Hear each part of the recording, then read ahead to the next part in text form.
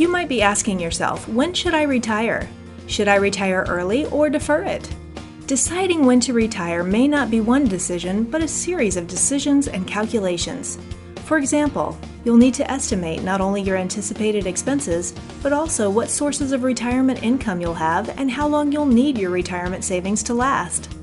You'll need to take into account your life expectancy and health, as well as when you want to start receiving Social Security or pension benefits. You'll also want to consider when you'll start to tap your retirement savings. Each of these factors may affect the others as part of an overall retirement income plan.